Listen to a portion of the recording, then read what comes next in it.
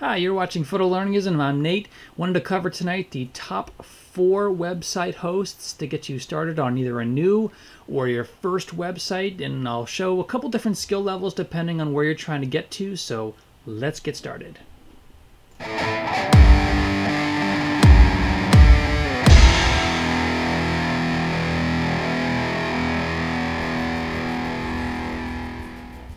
Okay, so just to get right into it here, Squarespace, top of the stack. They do offer a free trial, but there are no free versions of this.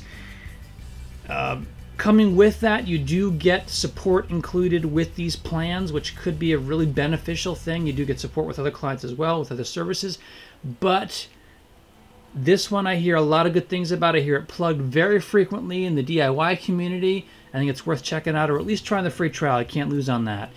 They do base themselves on templates. They have online store capabilities. They have a lot of really cool things that are worth checking out and taking a quick peek at, even if it's just a free trial, so you can get a good sense of what that is. I think it doesn't really have so much that template look to it that used to plague these different sites.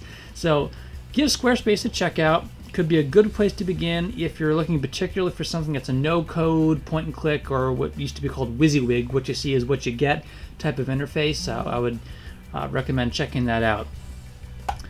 Option number 2 is Wix. You probably hear that one plugged a lot too. There are more plan options for this, which give you varying things. One of the benefits of doing this particular one is that there actually is a free version that you can try out. Typically that includes advertising, banners on the top and the bottom. If you can live with that, hey, you get a website hosted for free that you can customize as you'll, not to your heart's content, but I almost caught myself there, but to a certain degree. So you could actually get an online presence set up for free, and they will give you typically a subdomain of Wix to get you started. It won't be whateveryouwant.com. It would be something like whateveryouwant.wix.com, something like that. So you can give that a try, or try out the paid options, but it's another very prominent place to begin. They do a lot of work to make it easy for you to get another one of those point-and-click type interfaces and templates and online store and all those features that you'd expect coming out of the box. So option number 2, worth checking out as an alternate, and again, there's a free choice for that. Choice number 3, a lot of you have heard of this, is WordPress. Again, a free version. Can't argue with free. Really like free. I have personally tried this out.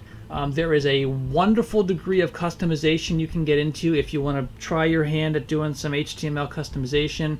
The more you dig into the paid plans, the more control you get over that, if that's important to you, the more features as well. With the free version, you get forum support, and typically the moderators in WordPress will look at those, so I actually had to try that, and I was pleasantly surprised that they responded fairly quickly to those. So the free is a good place to start. Again, point and click if you'd rather do that type of setup, but another great place to begin to get a website. You can get a subdomain, something.wordpress.com. Give it a try. Great place to begin. The last one I'll mention, this is kind of growing up the echelon of skills here, is SharePoint hosting. There's a great company out there called Apps for Rent that offers it varying plans. This, you really got to do a lot of the grunt work yourself, but the benefit of that is if you have an aptitude for it and you perhaps already have the knowledge, this is running on ASP and it's running on a lot of other things you can throw in there, whether HTML is your game or JavaScript or whatever, you can build pages inside of this and make it whatever you want. You can rely on the SharePoint list technology to bring out the parts as you like, to display custom views and things. There's a lot of really neat things you can do, but you have to have your hands in the code to do that. So this is an example. I actually built my site based on SharePoint. It's worked out really well for the most part.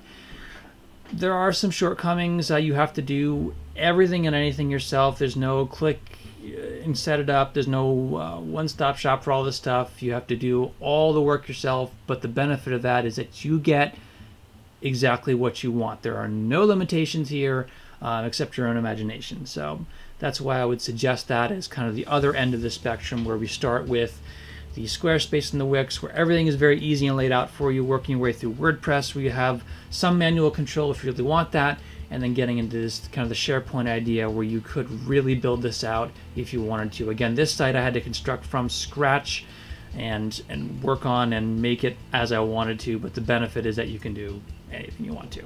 So hope that's helpful to you, the top 4 website hosts as a place to begin your website. Thanks for watching. Please check out my other videos. Come subscribe. Come connect. Look forward to seeing you in the other videos. Thanks.